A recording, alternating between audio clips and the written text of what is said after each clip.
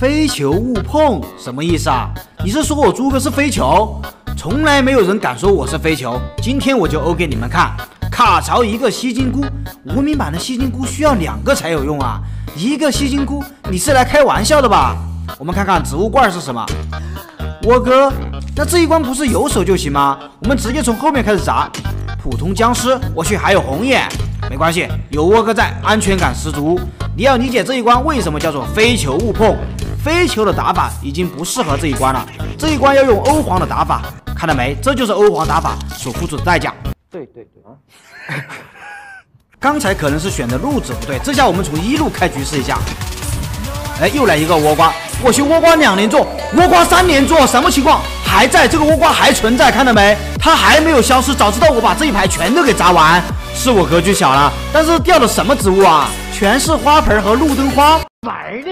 现在没办法了，只能继续砸罐子了。我去，他还在砸，他还在砸，6连坐倭瓜呀，300年才能见一次，这辈子值了。最后得到了一个魅惑菇，你爷爷的奶奶的爷爷，倭瓜6连坐从来没赢过，把欧气全给你倭瓜了，我玩啥呀？现在我们的队友只有一个魅惑僵尸了，除非他给我们再掉了一个欧皇倭瓜，这一把才有希望，但是机会很渺茫啊。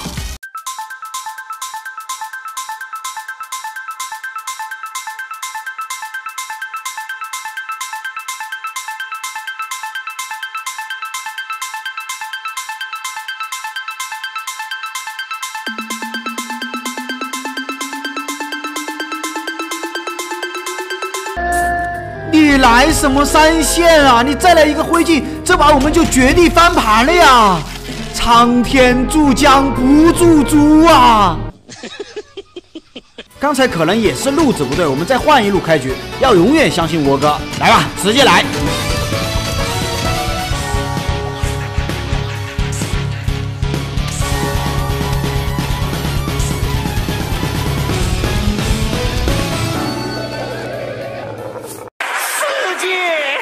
我想笑啊！一个倭瓜换4个猫尾草，这不有手就行了？先打一个大爷，找一下自信。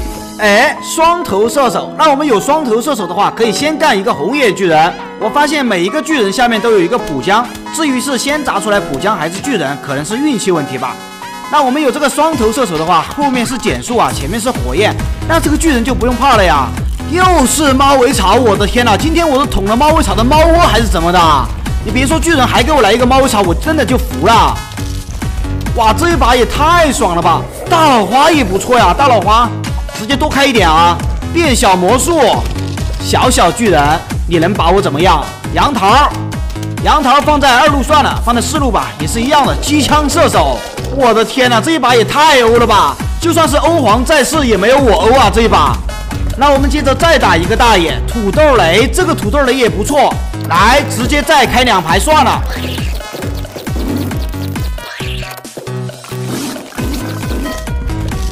又来一个樱桃，这一把欧到极致了呀！我们把上面砸完吧，一个樱桃解决掉。来吧，南瓜壳，我的天哪，南瓜壳！又是大老花，这个大老花来的太好了，兄弟们！来，直接砸完吧，把第5排砸完啊！直接来一个变小魔术，哇，又是2个猫尾草，这一把我真的是捅了猫尾草的猫窝了。现在就剩这么3个罐子了，又是机枪射手，这一把我不知道怎么形容了，打就完事儿了。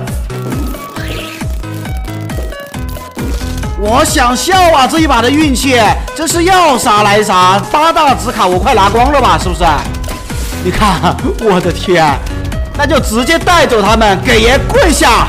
现在就剩最后1个罐子，便签僵尸，你是来搞笑的吧？你是来活跃气氛的吧？杨桃先把杨桃给铲了，最后还是一个红眼僵尸，这是我玩过最顺的一把，玩起来就是舒服。最后成功拿下巨人僵尸狗头，今天你们必须得承认我是欧皇这个事实，最近得吃点好的补一下。好的，我是猪哥，点个关注，下期再见。